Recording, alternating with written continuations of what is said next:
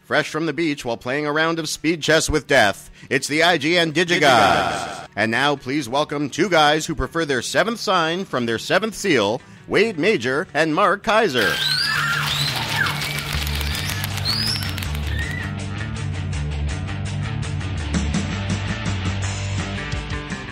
I love me a good Ingmar Bergman reference. Corey, someone knows me. Someone knows my heart. Someone knows my soul. Which one of our listeners knows my soul? That gem was mined up by Mario Mendez. Mario, you rock. And that was great. And Mario, of course, his brother Mike Mendez did Big Ass Spider, which we are still fans of and still pulling for. Yes, we are. Keep watching it. Hope a sequel's in the way. So, yes, sir. Yes, sir. I don't know. I got no stories this week. Then you know what? Instead of spending 10 minutes talking about some stupid story, like last week I had the whole thing about League of Their Own. Yeah. That's over now. We're going to get right to DVDs. I have a child. Right to DVDs. Who is walking a lot now. Okay, let me, but before you say that, what I'm saying is we don't need a story to start the show. So if you feel like you have to tell a story about your daughter because we start the show with a story, no, I'm just saying don't. That's why I have no stories. I'm literally chasing a child around all day long who's just walking. That's and who not likes a story. To. You know, by the way, you know all that stuff that says keep out of reach of children. Yes, we don't. Are we bad people? Huh? Are we bad people? Because every time I turn around, she's got like drain cleaner in one hand and like a firearm in the other, and I feel like a bad parent. I'm actually surprised, but she's learning how to use them. I'm surprised because you are a helicopter parent. Kind of, yeah. That kid is going to have some serious separation anxiety when she gets older, and it's funny now, but that's how serial killers start. Serial killers start because they're too close to mommy and daddy. There are no female serial killers. Yeah, okay, there was one very famous one. There is? Elaine Warnoff. You made a movie about her. Charlize Theron won an Oscar for it. Monster. You mean the actress who's in all of those old Paul Bartel movies? Exactly. Well, that's Mary Warnoff. Never mind. Aw. That was a really obscure joke. How dare you? Okay, you know what? I'm going to start off just rolling through some foreign language films. How about that, Mark? I like the cut of your jib. Okay. You like the cut of my jib. All right. What does it even mean? I don't know. What is a jib? A jib is a sail in sailing. It's the front sail. It's the Really? Yeah. I didn't expect you to know that, and yet here we are. Pull in the main sheet, let out the jib sheet. Pull in the jib sheet, let out the main sheet. That's what I remember from sailing. I remember that. That's how you tack. Didn't know that. You didn't know that, did you? Okay. First off, from First Run Features is a French film that I'm a huge fan of. I'm really upset that this didn't get a theatrical release. I thought First Run probably should have at least tried to put this out in theaters for a little while because it's an awful lot of fun. It's called What's in a Name? And it is this is by filmmakers Mathieu Delaporte and Alexandre de la Pelletière, or Whoa, with the Frenchy French. Alexandre de la Pelletière. The actual original name of this is le prénom, the first name. But the English title is What's in a Name? And it's terrific. It is a really cool comedy. This won a couple of César Awards. I believe it was a play originally, a stage play, which would make sense because it all takes place during a dinner party in one apartment. And it is pretty fantastically great. The idea, Patrick Bruel, who is not hugely a name here, but he's an enormous star in France, is the guy who shows up to this dinner party, also attended by Valerie Benguigui and Charles Berling and Judith Elzine. Anyway, he shows up and he's expecting a child, and the big question is, what are you going to name your son? Wait, I'm checking. Please don't look at me. I'm checking my eHarmony account. Okay. I really am, by the way. Very good. Because you could talk about that crap for 5 minutes, and I'm not going to care. So I'm on eHarmony right now. So there he is at the dinner party. I like this girl. This girl looks a little Asian. I like Asian girls. I'm a Jew. Jews like Asian girls. So I'm emailing this Asian girl. That has nothing to do with this story. No, I'm just saying. This is honestly, truly what I'm doing right now. Okay, that's great. Well, anyway, so there he is at this dinner party, thrown basically by his brother-in-law and his sister, and the question is, what are you going to name your son? I will give you nothing else. But they work that tension so brilliantly that when it finally comes up what he intends to name his son, there's some wonderful twists and turns. This thing is hysterical. It is a straight-up riot, and even if you don't speak French, you are just going to die laughing. It is so unbelievably clever and funny and just charming. Speaking of die laughing, can someone tell me when the OSS films will be out on Blu-ray? I've got them on Blu-ray. On region free? Yes, actually. But are there English subtitles? Yes. There are? Yes. Will they ever come out in the U.S.? You should just order them from like Amazon.fr or something. That's what you should do. Seriously. I want to do that. Those movies are so... Yeah. But the problem with Amazon FR is that it's in French. Their region... OSS 117. It's the same thing in French. Yeah, but how am I going to pay for it and log in and that kind of stuff? You can do it in English. It'll work for you. Seriously. I made that up. Maybe it'll work for me. Whatever. Umberto Lenzi, Italian director of the 60s and 70s and thereabouts, directed Gang War in Milan in 1973, which is, you know what it's about? Gang War in Milan? It's about a gang war in Milan. You're wrong. See, that's what's ironic about the title. Even though it's called Gang War in Milan, this is all in French. It's the story of fairies and in a fairyland. So it's a gang war in San Francisco? No, it's about a gang war in Milan. Anyway, it's like pretty much, there were a ton of these Italian movies made in the 70s, and they're all pretty much the same. All these Italian gangster movies from the 70s, terrible sound, but they've got a certain kind of almost giallo vibe to them. And this one's a better script than the average. A few twists and turns in it that actually surprisingly kept me going. I didn't want to turn it off after half an hour. So that said, this is from Raro Video, which is distributed by Kino, and it's on Blu-ray. And I think that one's better than most. Also better than most, even better than that, is the Blu-ray also from Raro Video of Duccio Tessari's La morte risale alla lera sera. Did you like that? That's my Italian.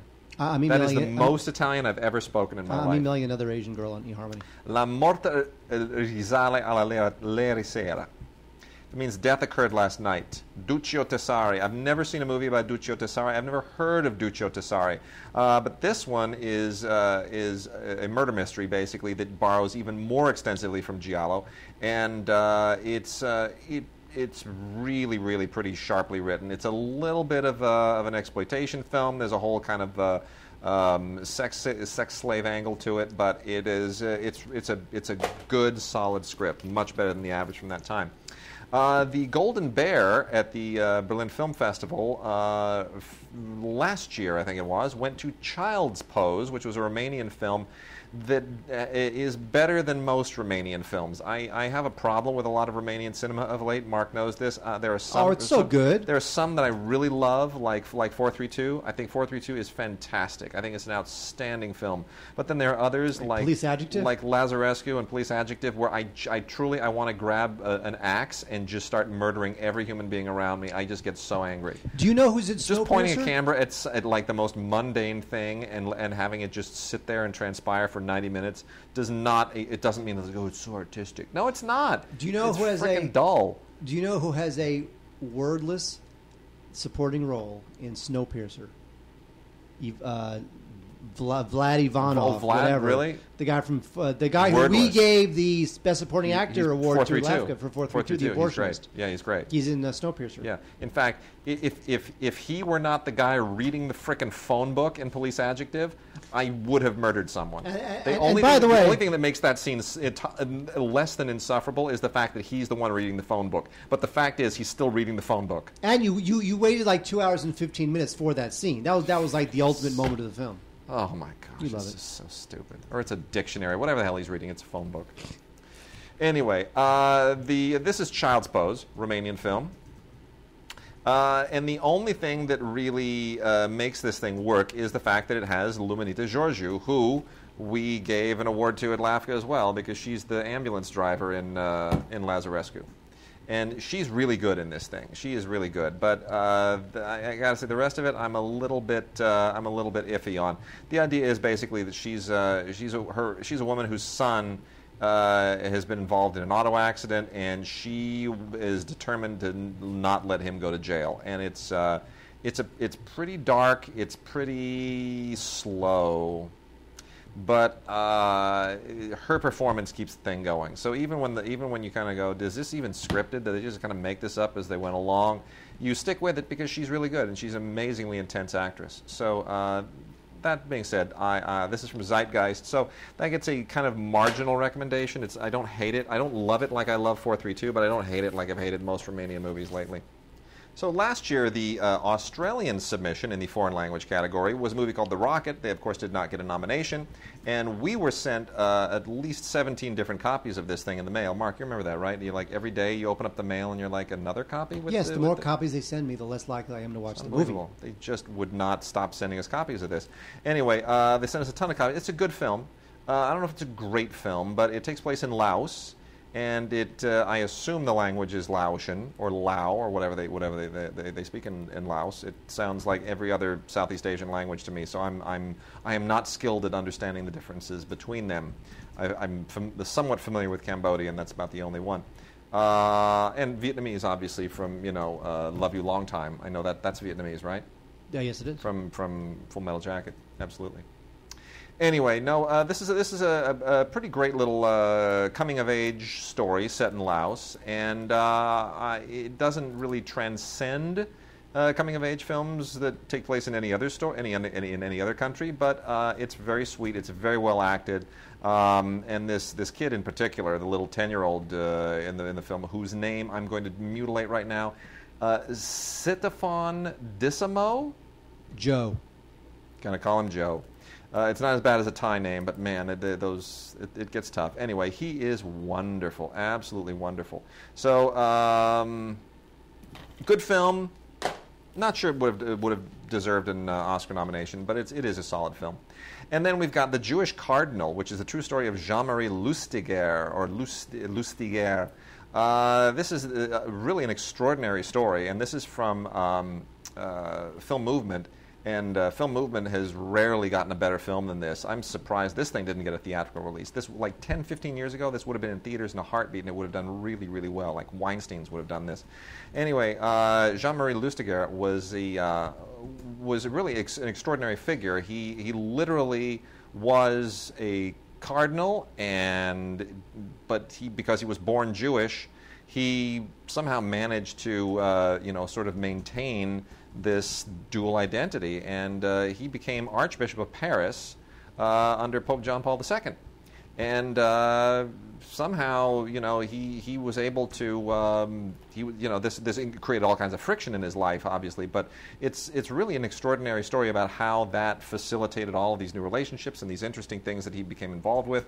And I won't give any of it away, but it's a really, really, really good story. So The Jewish Cardinal, the true story of Jean-Marie Lustiger, directed by Ilan Duran Cohen. There's a name I'm not going to destroy. A guy I'm not familiar with, Ilan Duran Cohen. I'm Jewish. I don't know who he is. He's a member of the tribe. Well, anyway.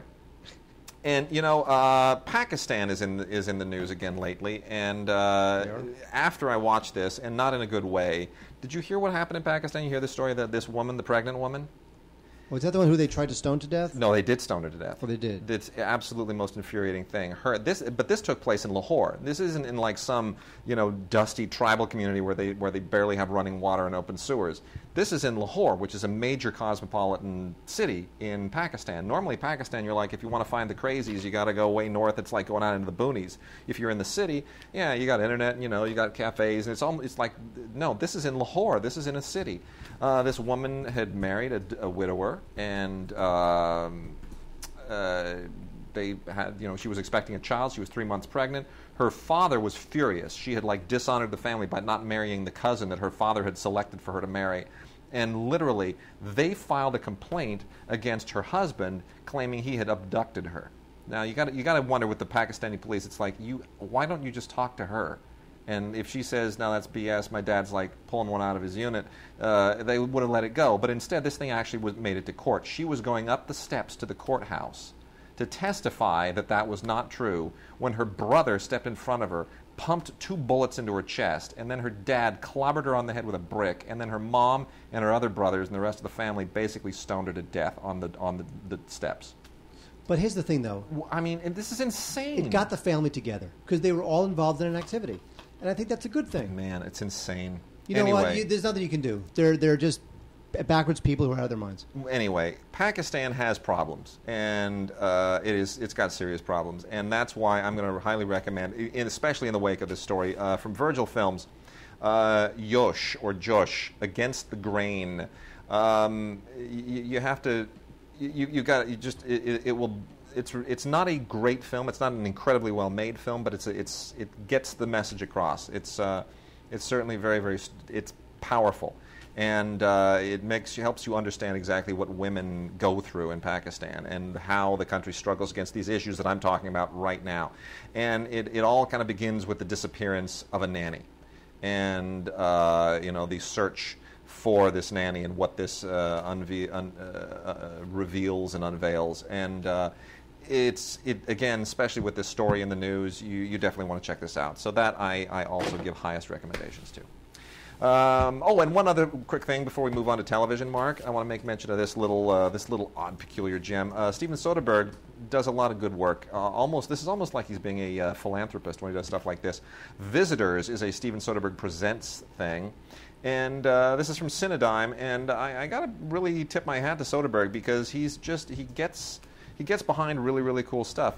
Godfrey Reggio, who did Koyaanisqatsi, doesn't really. He's not like Mr. Commercial Filmmaker, but Soderbergh got behind it and said, "I'm going to do a presentation credit and help you get your next movie made." And so Godfrey Reggio, with Philip Glass again on board, doing the music, did this movie called Visitors. And this actually was theatrically released. Did you get a chance to see this by chance? I did not see it in theatrical release, but it is again a very experimental movie. Not exactly in the Koyaanisqatsi vein, but it's like a sideways thing. The whole movie is basically 74 shots, and they're just portraits. They're just picked people and landscapes and animals, and they're just. It's meant to be almost the counterpoint to the Koyaanisqatsi films, and even though you might think, my gosh, how interesting could that be? It's cool. Somehow you just get into the mode, the Philip Glass music, and I'm not usually a Philip Glass fan, and I'm certainly not a fan of the Qatsi films, but you just kind of let this, it like washes over you in an almost meditative, ethereal way.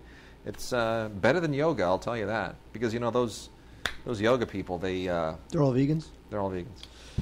All right, wait, let's get into TV. We have two interchangeable shows from USA that I just don't understand who watches these shows. It must be on in the background while people vacuum. Must be. We have Suits Season 3, and we have Covert Affairs Season 4. I don't know what these shows are about, but I think they're about very handsome men with short, dirty brown hair and very tall brunettes and possibly blondes. Mm-hmm. And they pretty much do things that are very Ally McBeal-esque. Like everybody talks everybody talks as if they know they're on a show. Yeah. And they want to be as clever as they can as they speak. Yeah. David E. Kelly is responsible for that. He is. God. That's the David E. Kelly effect. So forget those shows. Come on, guys. Yeah. Seriously. Warehouse 13, Season 5. This thing just keeps rolling along. This is all about this warehouse where they store all sorts of, crazy alien-related artifacts and whatnot. And it co-stars Saul Rubinek, who, of course, had a supporting role in a Best Picture Oscar winner. What film was that, Wade? Saul Rubinek. Saul Rubinek. Had a supporting role in a Best Picture Oscar winner. There he is. Saul Rubinek. I mean, I'm trying to think I'm thinking he's Jewish. No, I'm trying to think of all the things I've enjoyed. I mean, I enjoyed Saul Rubinek in those episodes of Star Trek: The Next Generation. I certainly enjoyed him playing a facsimile in True Romance, where he's basically playing Joel Silver. Joel Silver. But he had a supporting role. It wasn't a huge role, but he had a small supporting role in a Western that won Best Picture. Really? He was in Unforgiven? Yes, he played the journalist who's coming to. That's right. That was him. You know what else he played? He was Bongos? He played. If you remember, in Dick. You remember Dick? He played. Yes. He played Kissinger. And he did a great Kissinger. He did a great Kissinger. He's one of those out there kind of actors. Anyway, he's the best thing about Warehouse 13 because at least he's got some funk to him. This is a sci-fi show. Everyone else is, very handsome and beautiful and whatever. At least he's got a little bit of personality. Otherwise, I never really. I mean, I like the idea, I guess, of the show. Sure. Also, we have the Jetsons season 3. Now, the Jetsons season 3 is. That's what I'm going to talk about next. I'm just giving a little preview. The show, the Jetsons only lasted for 3 seasons. So The this Jetsons lasted for 2 seasons, and then they resurrected it like years later in the 80s for this this like is bogus it. third season. This is it. It was like 10 episodes. It was in 1987. It's ridiculous. So- It's stupid. Why'd they do that? It was stupid. The animation wasn't as cool. And It doesn't count as a third season. It's It really doesn't. That's like calling the new Dallas. Oh, 30 years later, we decided to do season 15. It's like, what? No, it's a new series. It's a whole new deal. Okay, Stop it. Exactly. So get the first 2, forget this one. Unless you're like a total Jetsons. I mean, it's By the way, why have they not done a Jetsons movie? You'd think that they would do a Jetsons movie at some point. It was in development for years. It's another one of those things like like John Carter, right? It's just like you cannot get the pieces together at the studio level, and there's so much money invested in it, and every year they spend more millions and more millions. And A-Team, look, dude, A-Team took like 13 or 14 years to make. Was it worth it? Totally. No. And see, and I know 3 of the writers that were involved. You know, at least one of them. Indeed. And it just they could never get that thing right. No, the Jetsons movie was originally a deal, and I think it was 1995 or 6 when they were first talking about making that, and Chevy Chase was attached. They played George Jetson. Yeah, Chevy Chase. It was going to be Chevy Chase, and I forget who was going to play Jane. It was like Valerie Curtin or somebody. Anyway, can't remember. Okay, one last TV thing you Yeah. should ignore, which is the 4th season of Pretty Little Liars. This is the ABC Family show. It's a mystery drama, and it starts where the 3rd season leaves off. I mean, I couldn't really watch many of these because, it's a bunch of... they're all hot, but I'm just saying that they're a bunch of 4 girls who, they're all dealing with, a murder. One of the cops in the town got murdered, and they got to find out who did it, and I just don't care. They get dressed up in some funny costumes for some of the other ones, some of the episodes here, but otherwise, this is just not for me. All right. I don't think it's for all. I'm not sure how many female listeners we have, but I would imagine that We got a few. Well, then they may go cool. for it because it's And really, they're cool. they're cool, but it's really a show for the 20-somethings. Yeah. I am not a 20-something girl. Well, thank goodness, because I'm not sure this show would work if you were. Why not? I don't know. You don't like girls? Okay, a bunch of vintagey stuff. Perry Mason movie collection. We got some double features here. 1, 2, and 3, and I don't know, man. Once they got to these later Perry Mason things, this is basically when they decided that there was some value in going to Raymond Burr years and years and years after the fact, and saying, you remember that show that you did like 20 years ago, 30 years ago? How about like being Perry Mason again, except now you're bearded and old and grizzled and gray. And it's better than Ironside because you don't have to sit in a wheelchair. And so anyway, late 80s, they dug up Raymond Burr and had him do The Case of the Sinister Spirit, The Case of the Murdered Madam, The Case of the Shooting Star, The Case of Lost Love, Perry Mason Returns, The Case of the Notorious Nun. And all of this stuff is pretty middling. It's like slightly better and grungier Matlock, but I don't know. Unless you're just a diehard Raymond Burr fan, it gets so old so quickly, and they're all basically the same. Raymond. The only reason that stuff works is because Raymond Burr has that voice where he can just ask like a cross-examination question, and everyone is on the seat of the edge of their seat. If anyone else the edge of their pants, the edge of their pants. I was going to say flying by the seat of they're flying by the edge of their seats. No, what? Mixing my metaphors. Now, it's just Raymond, like if you were to say to somebody, so where were you at 9 a.m. when your wife was cooking eggs in the kitchen? It's the most boring question in the world, but if Raymond Burr says, where were you at 9 a.m. when your wife was cooking eggs? Somehow the cadence of his voice, you just hang on every word. Cheesy. It's just the dumbest stuff. I don't know what it is, but that's the only reason that stuff works. Rawhide, the 8th and final season, is pretty cool. This is one of the better seasons of Rawhide, actually. You watch this and you're like, why did it go off the air? This is completely engaging, and Clint Eastwood is fantastic. He should have been a TV star because he certainly didn't have much of a career in the movies. By the way, are you not looking forward to Jersey Boys like crazy? Clint is, what is he, 86 years old now? I know. See, I think he thinks... His was is he 86? He's just turning 86? Would you like me to check Look on it that? up. Look it up, man. I think Clint Eastwood is thinking to himself, I have to keep directing films or I'll die. Like, I think he thinks that's what's keeping him alive. It could be, because he is on a clip just in the past 7 or 8 years that is just superhuman. It's like the guy...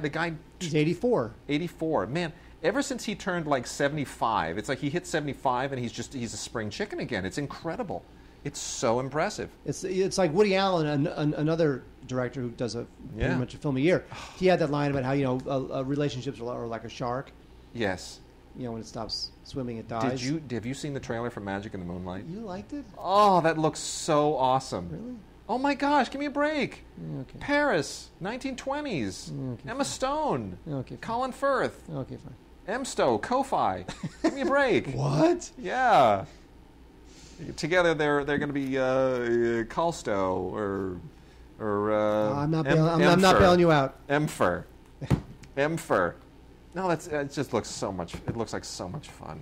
Could not be better. Anyway, Rawhide, the final season, 13 episodes, and there's some really good stuff in here. It's only 13 episodes, so obviously things are winding down, but it's still a fun series. So it's too bad. That's all. So we'll probably get like a complete series box set of all 8 seasons this for Christmas season.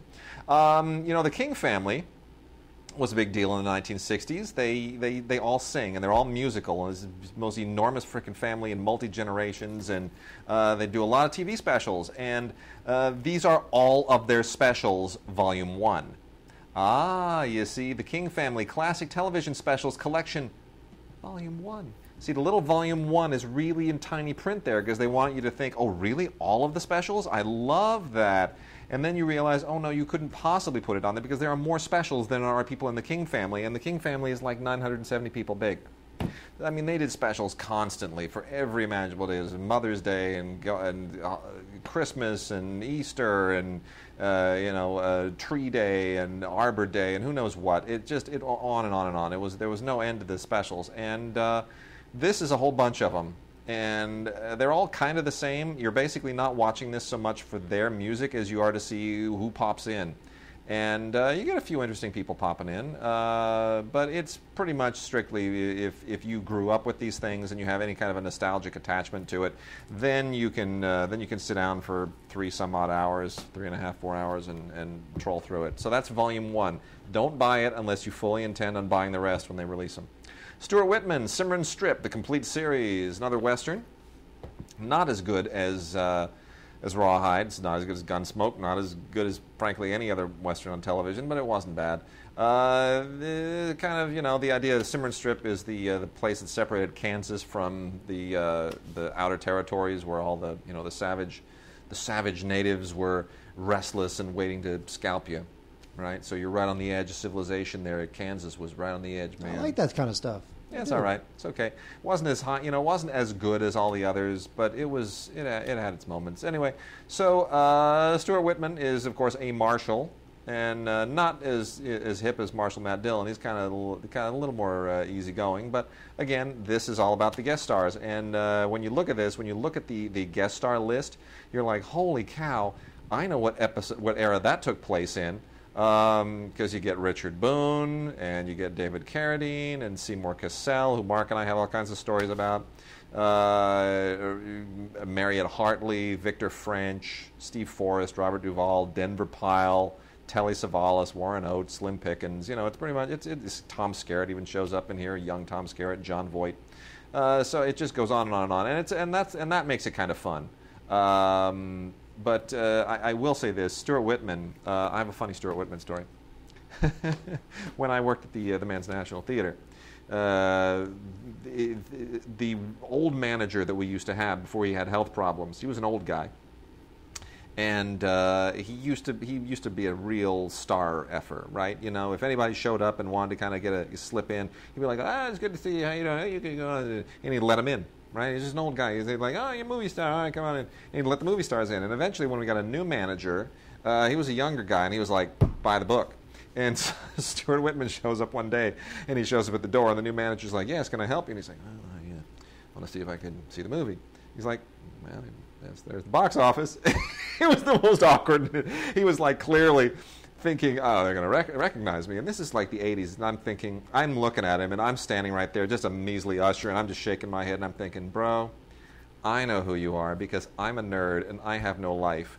This guy has no idea who you are. Nobody else around here knows who you are. You haven't done anything that anyone has seen in well over 10 years. That is celebrity entitlement, and I don't like it. Anyway, I remember that was the moment when I was like, oh, Stuart Whitman, you're so sad. It's all over for you. Speaking of sad, we have Ray Donovan, Season 1, with the Blu-ray is now out. It is the Showtime show that I like a lot. Actually, I think this is a little bit underappreciated. This is, what's his name? Liv Schreiber plays a fixer in a law firm, and his father, who gets out on early parole, has come to put the family back together. I actually think this is a pretty slick show. Yeah. I think this is a pretty... I'm surprised. I'm always amazed at the shows that just sort of, bam, generate... like instant heat. And sometimes it's because of the star, but sometimes it's not. You know, like 6 Feet Under was instant heat, even though there's no one on the show that anybody really recognized. But somehow it just caught fire. Same with The Sopranos, right? Nobody on The Sopranos was a star before The Sopranos. They were stars afterwards. Now, you know, Liev Schreiber is a big... But this thing hasn't really caught fire, but I think it's a slick show. It is a good show. And you know what? And it totally owns what it's about. This thing is pretty tawdry and, I mean, less violent than it is pretty in the gutter, which is really kind of cool stuff. And, you know, Jon Voight is great. I mean, Jon Voight... Yeah. He somehow managed to keep working. I mean, he just keeps working. Yep. You know, he does this and this and that, and you gotta love him. And you know, what can you say? He's great in it, and Liv Schreiber's great in it, and it's a very cool little show. It's a very cool little dark crime thing. Good Showtime stuff. That's right. Now, not many people are fans of Falling Skies, and I can't say I've seen every episode, but I've seen enough. What I have seen, it gives me a headache. Why? It's aliens, and they're coming down. I know, but it's no. I mean, Noah Wyle is the only decent thing about it. Really. Yeah, but it's you know what? It's you know what it is. It's like it's the same problem that I have with The Walking Dead. It's like, all right, I get it. Every week I'm going to tune in. Well, you know what? The Walking Dead's boring. I think The Walking Dead's boring. They're all the same to me. They just walk around. I understand. I know a lot of people love these shows, and I don't mean to denigrate them, but it's like, you know, it's like, okay, if the aliens, if you actually defeat the aliens, the show's over. If you actually defeat the zombies, the show's over. So it's, you know, there's got to be something else there for me to hang my hat on, and for me at least, there just isn't. Well, Noah Wyle is not my favorite.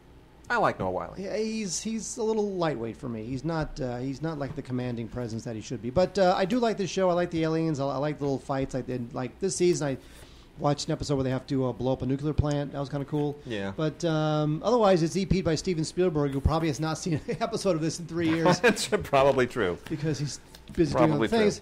But it's really not a bad show. Okay. We have Workaholics is the Comedy Central show that, you know, it's got very mixed reviews. It's got a couple laughs. It's like Office Space, but yet not as clever and satirical as Office Space. This is pretty much on-the-nose comedy that either you like or don't like. And there you go. It's on Blu-ray and includes a bunch of uncensored stuff and deleted and alternative scenes. But I would, look, if you're like a worker bee, hanging out at Kinko's, trying to make ends meet for 40 hours a week, you might kind of dig Workaholics. Otherwise, I just don't find this stuff all that funny. It's a little too on the nose for me. Yes, Wade? You keep going. I'm just laughing at the next thing that I'm going to talk about. You'll see. You talk about what you're going to talk about, then I'll talk about what I'm going to talk about. Because I want to know what you're laughing at. Okay. So I want you to name right now all of William Shatner's iconic roles.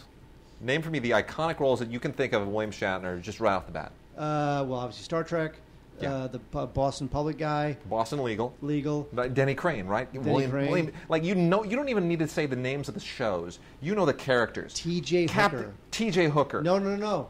James T. Kirk. Captain, Denny Crane. No. What? Commander Murdoch. I think that was his name. Hang on, checking. What about Jeff Cable? Right? Jeff Cable. Right? Jeff Cable? No, I'm trying to. I believe that Shatner's character's name in Airplane 2, which had one of the great sight gags of all time, which Shatner was Shatner's gag. Sure. I believe his character's name was Buck Murdoch. Buck Murdoch, but of all of his great characters, you've got to like Jeff Cable the most, right? Jeff Cable? You know Jeff Cable? I do not. Jeff Cable and Cash Conover? No? I don't know what you're talking about. And Moose Moran? Moose Meringue? You don't know this? You're not familiar with this series? Barbary Coast. I know Barbary Coast. I haven't thought about it in years. I remember Barbary Coast. I do too. It died. It was like it ran for 13 episodes and was over. It pretty much was like, you know what? People watching television are like, William Shatner, you are Captain Kirk. You are not a cowboy. I'm not really buying this. And Doug McClure was kind of a joke at the time. No, this is the silliest show.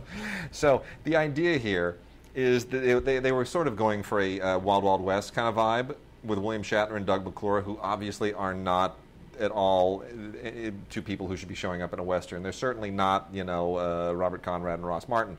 So anyway, and there was supposed to be, I think, maybe a little bit of a Mission Impossible vibe to it as well. Anyway, so these two guys, he's like a government agent, William Shatner is, and basically the James T. West kind of character, a little bit of a Artemis Gordon thing because he's a disguise guy as well.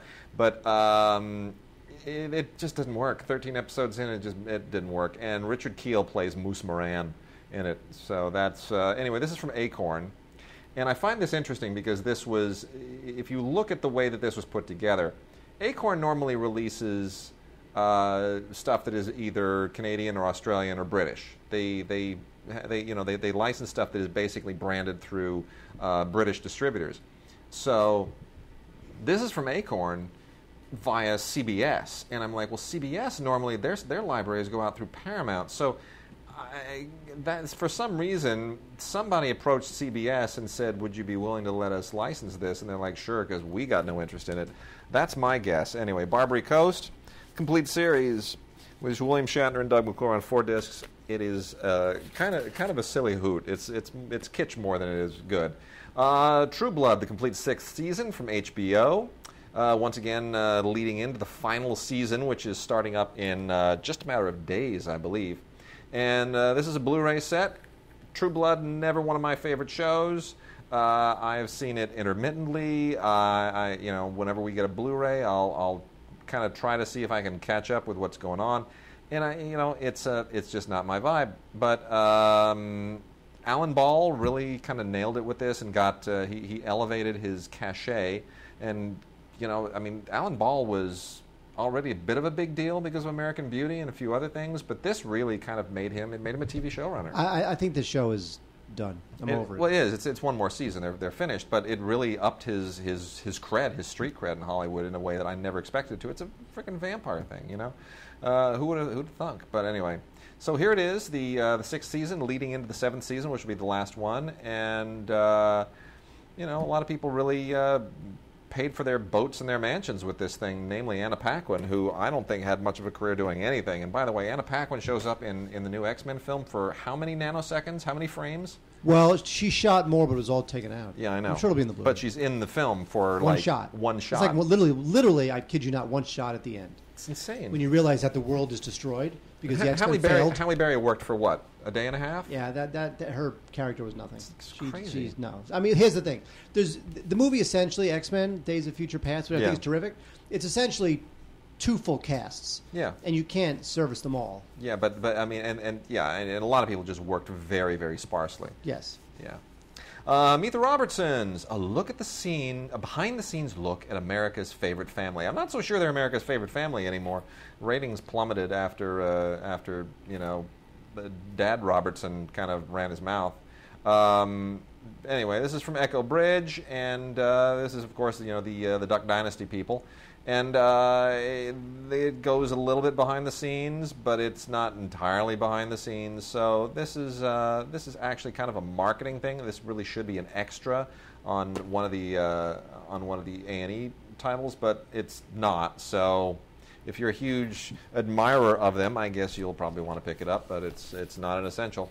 The complete 1st season of Resurrection, of course, leading into a 2nd season, I would presume, and this is another one of those. This is another one of those Lost type shows that just tries to ask more questions than it should without giving you any answers. And I'm not really on board with this. I thought the trailers were interesting. All the lead-ins I thought were interesting, but I was like, you're going to have to start giving me something here. This has to be more than just a great big giant mystery that we're going to stretch out over 8 years without actually resolving anything, and then kind of try to piecemeal it together at the end. The Lost gimmick is done with. And I got to be honest, it kind of feels like that's exactly what they're doing. So all these people start coming back. Everybody starts to, they kind of start to come to life again. You know what? The characters have to be more interesting, and the scenarios need to start paying off. That said, a couple of interesting featurettes. One of them about shooting in Georgia, some bloopers and deleted scenes. We'll see where that one goes. And then, Mark, this show on HBO, True Detective. Matthew McConaughey and Woody Harrelson are the stars, but neither one of them plays Trudy. So who's Trudy on this show? I don't know. However, I will say this: I don't have HBO, so I didn't see the show, and the Blu-ray was sent to you. Yeah. Which means that you have to not only talk about it, yes, but then you have to lend that to me so I can watch it. Okay. Will you lend that to me, please? And don't say your wife wants to. Christy wants to watch it. No, she doesn't want to watch it. We don't have time to watch. Thank you. Just lend that to me. Seriously, we got a baby. Lend that to me. We got a baby. I sit around. She doesn't watch anything. I sit around at night watching this stuff at like 2 a.m. Thank you. You are lending that to me. Yes. Just say yes, because I want it. Yes, I want it on the recording that you said yes. You would lend that to me. Yes. Like when we're done, you'll lend that to me. Yes. Thank you.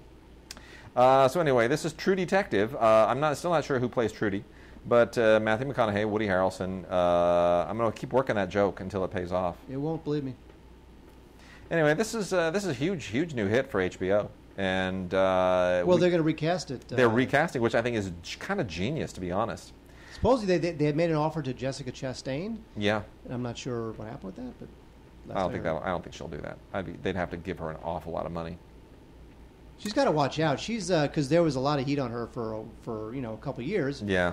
After she did 8 movies within 2 years span, but they all got released in the same 6 or 9 months. She can't lose momentum. You can tell that Matthew McConaughey is still working on putting his weight back from working on Dallas Buyers Club on this, but it is a good show. It is a very good show. And the whole murder mystery angle of it, it's very dark. It's very HBO. Very smart to cast a couple of really solid actors who've never worked together before, and who really just bring the whole, Louisiana bayou ickiness to the proceedings. It's really sharp, very well done, beautifully directed, just really sharp all the way, quality all the way through, and it's actually this actually happened in 1995, so this is. There's apparently there's actual real life stuff backing this up. So anyway, it's just a beautiful show. It's really, really solid, and the next series will be really interesting to see how that works with that recasting. So anyway, this is True Detective, which there's also an issue now with the Emmys whether or not this should be in competition as a miniseries or a series, right? Isn't that the? It's a series. Soprano was the series? Yeah, but they submitted it in the miniseries category. Well, because it's probably less competition. Which is what happened. Don't put that down. Give that to me. Okay, fine. Because you're going to forget. All right, carry on. You're not giving this to me. You are lending this to me. Carry on, James. All I'm talking about is Klondike. Now, okay. Discovery is getting into the scripted drama business. Oh, heaven help us. And they did it with a show called Klondike, which was produced by Ridley Scott. So it looks great. It's pretty much the live action version of all those Discovery reality shows where it's tough men with a job to do, and they're all grizzled and living in 1890s prospector land, and it's pretty much just the live action scripted version of their reality shows. But I have to say, there's no heat on the show. Nobody cares about it. No one's talking about it, but it's actually not that bad. It's got some spectacular scenery. Good performances, it's pretty dramatic, lots of good character conflict. I think it's actually pretty good. It's just going nowhere. That's the only problem with this show. It's got Tim Roth, Sam Shepard, Abby Cornish, so it's got an actual cast. So I don't know what the deal is with the show. In fact, I wish they would have come out with it on Blu-ray, not DVD, because the Canadian wilderness looks so beautiful in it. But that's all we have of Klondike, EP'd by Ridley Scott. So check it out. You never know. Nice. Go. All right, and then last on our television list, I got a couple of foreign titles from MHZ, their international mystery line. MHZ, of course, megahertz, doing some they're going overseas and they're finding really, really cool stuff. We've got a couple of Scandinavian killers here. The one is Henning Mankel's Wallander 3, or Wallander, and starring Christer Henriksen. Wallander we've all seen the British version of, and this is the third series of the original Swedish version, and it's pretty fantastic. Just much more intense and much darker, and really a great performance by Henriksen. He's just so grizzled, and this is one of those guys that you really just you want to put him in a movie. He's just so good. 6 episodes here, as is often the case with a lot of European shows. They don't do a lot of episodes, but they really put everything into them, and some really great stuff here. Especially episodes 5 and 6 are really sharp. 5 is the arsonist, and 6 is the man who wept, which is a kidnapping story that's really, really good, very intense, really well done. And then we also have Bron, the Bridge, B-R-O-N or B-R-O-E-N. And this is a murder mystery done, again, Scandinavian style, really just gritty and grungy and in the most, just in a way that you wouldn't expect the Scandinavians to do. It takes place between Sweden and Denmark, so the whole thing is in Swedish and in Danish. And it's how all the police forces from these two coalesce to look at this very unusual murder. And I'll tell you nothing about the murder other than it is incredibly nasty. This is a nasty, ugly, weird, twisted, serial killery type thing that I would normally expect from the Koreans, not the Scandinavians. So anyway, it's pretty intense. Definitely worth watching. If you're into this kind of thing, it'll shock you that this is what they put on television in Sweden and Denmark, but it's really, really good. So that is The Bridge, otherwise known as Bron or Broen, depending on whether you speak Danish or Swedish. I don't know, but I do own a Bron electric razor, and that's important. Anyway, I don't know where that came from. Okay, go on. I don't know either. So now it's time for the yearly Liam Neeson action thriller. Liam Neeson, who's like 60 years old, has reinvented himself as an action hero. And the thing is, he's only done one good film in that whole action realm thing. I mean, Taken was fantastic. The rest are all crap.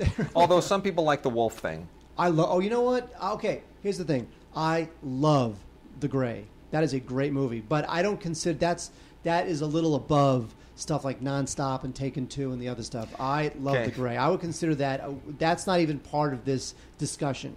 Okay, I think the film's great. Okay. But here we have Nonstop, which, other than having a really cool title, and I'm very surprised that no one's ever co-opted that title for a film before. I don't know what to say. It's just the only thing that keeps this from being just a B-movie programmer is the fact that it's cut pretty well. It's got a very brisk pace. Liam Neeson is, Liam Neeson. Right. And, there are bits of fun to it. Otherwise, I don't know what to say. I mean, it's kind of weak sauce in certain areas, but... it moves fast. It's kind of fun. It's Liam Neeson. If it's Saturday night, order up a pizza, rent Nonstop. I don't know what to say. You can do a lot worse. It's just not a great movie, but it's fun for Saturday night. Okay, wait. Here's the thing. Now's the time. Now's the time where we have our Adam McGoyan. I know. We have our Adam McGoyan conversation, where Adam McGoyan did one of my all-time favorite films, Sweet Hereafter. One of mine too. Unbelievable. Look, that was a great streak. Mind-bending. Look, from Exotica to Sweet Hereafter to Felicia's Journey. There's like a moment there, and you're like, this guy is. He's the shizzle. He's the shizzle. He is it. He is on track. He's going to win a Palme d'Or. He's going to win an Oscar. He's going to just make a masterpiece. It's over. He's just going to. And then suddenly he just turned around and it's like he gave himself a lobotomy and he just said, "I'm going to make poop now." And then it was over. It ended. It's crap. It's been crap ever since. What happened? And the thing is that Devil's Knot, which we're talking about now, Devil's Knot. It's that same territory, which is that murdered kids. Yeah. Sweet Hereafter was about the death of a child, and Devil's Knot is the same thing. It's about the death. It's about the death of these young boys playing in the woods. There's this rush to convict the killers, so it's very topical. Got a lot of juice there, and it's got a good cast. Colin Firth, Oscar winner. Reese Witherspoon, Oscar winner. But what happened? There was like a moment. There were these amazing movies, and then he just and it was over. It doesn't make any sense. It's like a body snatcher came in, and he just became someone else. You know what it is? That there's not a lot of sense of just like powerful storytelling anymore, and it eventually But the West Memphis 3, it's a real story. It's like you would think that they'd be able. It's like, oh my gosh, here we are. We've got the story of the West Memphis 3. We've signed Adam McGoyan. Oh my gosh, we're there, right? Like let's just nail this. And we've got Reese Witherspoon, Colin Firth, and it just. because they didn't hire the Adam McGoyan of 1997. They hired the Adam McGoyan of 2013, who directed Where the Truth Lies and a bunch of other stuff. It's just terrible. Well, and you also have this script. Very disappointing. It's also not a great script. It was written by Paul Harris Boardman and Scott Derrickson, and it just doesn't do with the material what needs to be done with the material. And I don't know. I didn't read the source material. There's a book that it's based on as well. I didn't read that. I'm not that familiar with it, but it just doesn't. So every once in a while, you get a little weird little indie that somehow kind of works, even though it probably shouldn't. A Short History of Decay features Linda Lavin, who used to be a neighbor of mine, might still be, don't know, haven't seen her in ages. Maybe she's just kind of doing the hermit thing. But anyway, this is from Arc Entertainment, also starring Brian Greenberg. And here's the deal. This is one of those nerdy kind of inside movies by a writer, about a writer, where you're venting all of your frustrations in the character and so forth. And anyway, the main character here is Brian Greenberg, who of course plays one of those struggling writers. And yes, I get it. Everybody's venting their stuff. And normally I hate these movies. Like, oh great, a movie about a screenwriter. No one's really. Sunset Boulevard. Yeah, exactly. But that's like the only one that really works. Most of these are kind of navel-gazing indie filmmaker movies where I'm gonna put all of my frustrations into it. Like they're using the movie as their own personal little couch trip, and nobody really wants to watch their little navel-gazing pity party, which is what Sundance is, right? It's just navel-gazing pity parties. That's all it is. How dare you? But somehow this actually isn't bad. It sort of goes beyond all of that, and I found myself sort of finding myself drawn into the characters despite all of the writer stuff and the screenwriter stuff and all that. And it's nice to see Linda Lavin show up in a movie, for crying out loud, along with Emmanuel Shariki and some other good cast members. What's particularly interesting about this is that one of the executive producers, in case you miss it, is Milos Forman. Now, I don't know how Milos Forman wound up being an executive producer. Milos Forman is not even a producer. I don't know how he wound up involved in this, but bravo for doing so and for helping us get it out there, because that's a cool little thing. The Secret Lives of Dorks. Not nearly as funny as you would think it should be, but the fact that it has Jennifer Tilly in it, who isn't in enough movies at all these days, makes up for a lot. She's on Family Guy. Yeah, she's a voice on Family Guy. She's on Family Guy. She's a voice on Family Guy. She's on Family Guy. Anyway, she's in this. Jim Belushi's in this because obviously he'll be in anything. It wants to be somewhere between Revenge of the Nerds and Napoleon Dynamite. That's kind of what it aspires to. Kind of, sort of, a little bit gets in there, but I think there's a better movie to be made on this. But if that's your genre, whatever, I'm not going to argue with you. And then I don't know if this is my pick of the week, but boy, this is an awful lot of fun.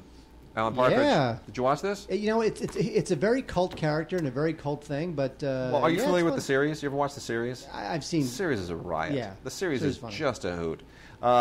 Steve Coogan, now that he has a little bit of grease after doing the Stephen Frears thing, getting an Oscar nomination for the screenplay and all of that stuff, he's like, hey, you know what I'm going to do? I'm going to go back to the well. I'm going to dig up the Alan Partridge character that was so funny in the UK and which not enough people have seen in the US, and I'm going to make a movie.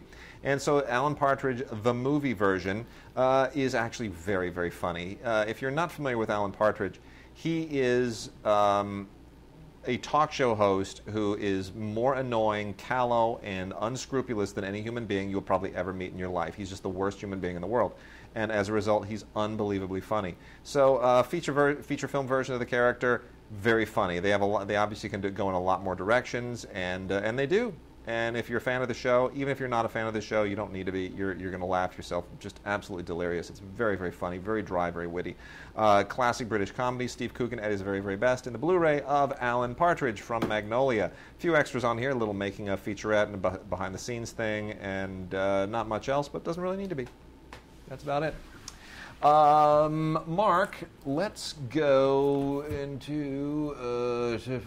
You're not even prepared to do this show. Well, I'm trying to figure... how much time? We got like 5 minutes left, and I'm looking here. You know what? This was left over from last week, so...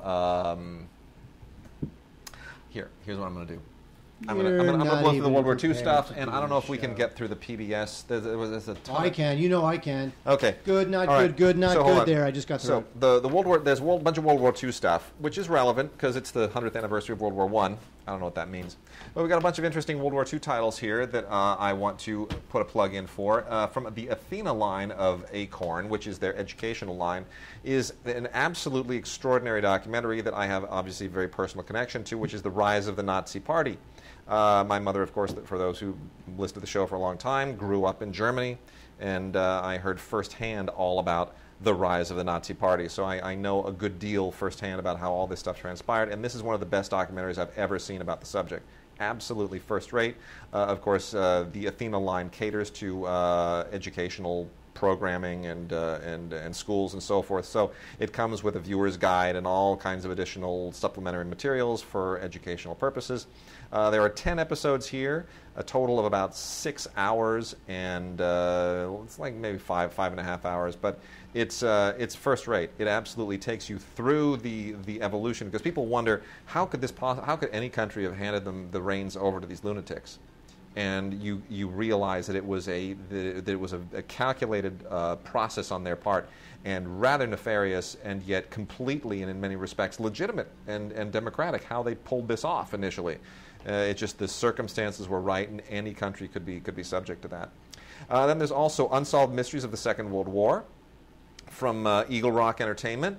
And this gets a little bit sensationalistic, but these actually are legitimate mysteries, and it addresses them in that kind of In Search Of way, you know, the Leonard Nimoy series In Search Of. It kind of feels a little bit like that. Yeah. I mean, for example, a lot of people are always talking about, you know, did FDR know that they were going to attack Pearl Harbor? Well, now there's a question: did Churchill know? Which there appears to be some evidence about. So anyway, a lot of interesting stuff, you know, the Nazi nuclear program and stuff like that. And then similar, although a little bit more legit, is Secrets of the Third Reich from the Smithsonian Channel, which delves into some of the same stuff, but these are a little more specific incidents. Like the most interesting one here is the ghosts of U-513.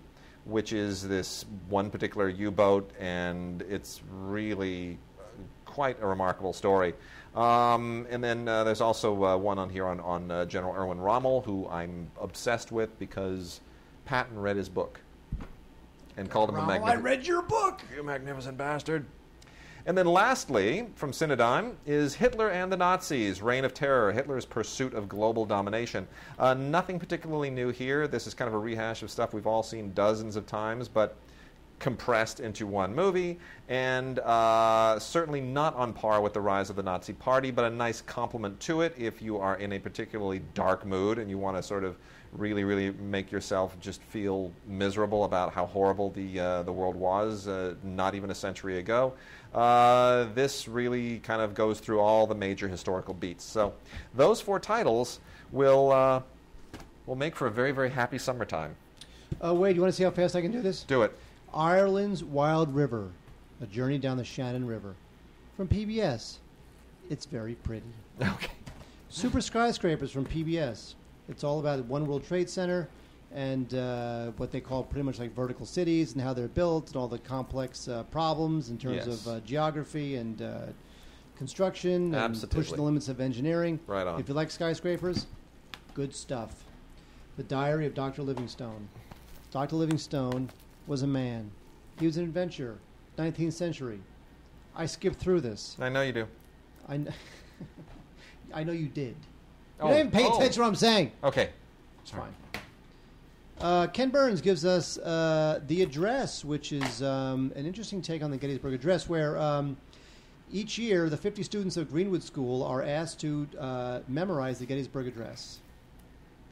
And so we'll see how they make out. That's insane. Now, these are kids between 11 and 17. That's insane. I wouldn't do that. Only Kevin Burns could come up with an idea like that and pull it off, because obviously he gives you a sense of why the address is important.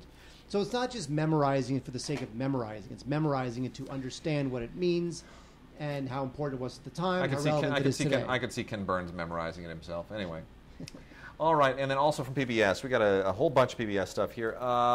Snow Monkeys, narrated by Liam Neeson. who we've been talking a lot about today, is all about snow monkeys. And snow monkeys are creepy looking. They live in Japan, but you know what? It's this is on Blu-ray, and it's pretty fantastic. That was the shortest review you've done in the 15 years you've been doing this show. Thank you. My Bionic Pet is all about the stuff that people are doing to facilitate their animals being able to live normal lives, all the creepy prosthetics and all that kind of stuff. And, I got through about 5 minutes of this, and I was like, it looks like the little dog in Babe Pig in the City who has the little chariot thing because he can't use his legs, and I'm going to get sad. So I didn't want to get sad. TB, The Silent Killer, an unforgettable portrait of lives forever changed by tuberculosis, is worth having out there. You don't need to watch the whole thing. You just need to watch enough to realize that tuberculosis is still a problem, and it's still out there, and it's still killing people. Inside Animal Minds, it gets a little silly. There are 3 episodes of Nova on this one, which sort of try to psychoanalyze animals, and I'm not buying it. I usually think Nova's really on board with some interesting science, but this I'm like, not going there with you. As a Frontline documentary, Secrets of the Vatican, inside the end of the Benedict papacy and Pope Francis's battle to set the church on a new path. This would normally be National Enquirer type stuff, but really interesting. Frontline, of course, doesn't speculate. They really get into they do their research, and they have unbelievable resources. And this is very interesting. I would suspect that some of this is fairly speculative, but wow, they really do document an awful lot of this, and it's really good stuff. So if it even remotely interests you, it's only 90 minutes long. Very interesting journalistic work there. Touching the Wild, an episode of Nature, which is all about the mule deer of Dead Man Gulch. Utterly and completely uninteresting subject, but it's nicely photographed, so I guess that counts for something. The Pioneers of Television series reaches season 4 with Benjamin Bratt narrates this with actually a much less interesting segment of television in this one. The 4 episodes here is Stand Up to Sitcom, Doctors and Nurses, Breaking Barriers, and Acting Funny. Breaking Barriers is more interesting because it's all about people of color and landmark roles, and in court like George Takei obviously, and Margaret Cho, and your favorite Desi Arnaz, Bill Cosby. So that's a little bit more interesting. Stand Up to Sitcom, well, big deal. There was that moment when suddenly every sitcom had to be a stand-up actor who was moving, whether it was Roseanne, or moving from stand-up to sitcom, whether it was Roseanne, Seinfeld, you name it. That's far less interesting. Acting Funny, Doctors and Nurses, kind of, so it's like they're just trying to stretch this series out a little bit. But if you've caught the first 4 seasons, you'll be fine. And then the big mama here is a PBS 50th anniversary edition of The Kennedys' Triumph and Tragedy. 2 DVDs plus a booklet and a whole bunch of Kennedy memorabilia to obviously just perpetuate this mystique. And this, of course, is not a 50th anniversary of the documentary in question. This is the 50th anniversary of the assassination of Kennedy. And this is a 2-part documentary that goes into all of the details and the history of the family. It is very good. It is very thorough, but it still feels like they're doing it just because it's something that they need to do. It's not like, oh, well, look, there's the 50th anniversary of the assassination, let's make a documentary. It's not like somebody said, I think there's really new material here. There isn't a whole lot of new material. It sort of feels like everything that I've seen done a million other times. So while I respect PBS endlessly, I don't feel like this thing really paved a lot of new territory. It is what it is. And now, as we close the show, I assume you are going to go down for a True Detective marathon.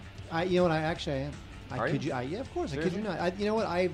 For some reason, I watch shows on Blu-ray. Yes. Or DVD, and I don't really binge. I'm not a binger. Yeah. Because I have a life. Yeah. This one. Mm-hmm. Back up the popcorn. All I'm right. binging, baby. Well, I am going to go out and pick up some amazing Middle Eastern food at Carnival, because I have a little girl who really likes hummus. Now, Carnival is famous Yes. because that was the restaurant, and it's infamous, I guess, or famous for a sad reason. That was the restaurant that catered Patrick Swayze's memorial service. Oh, I didn't know that. Yes, because I think he lived around here or something like that. Well, I love their hummus. I love their lebna. If you don't know what that is, look it up. It's pretty great. And I have a little girl who loves hummus, so I'm going to take her some hummus this evening. We'll see you guys next week.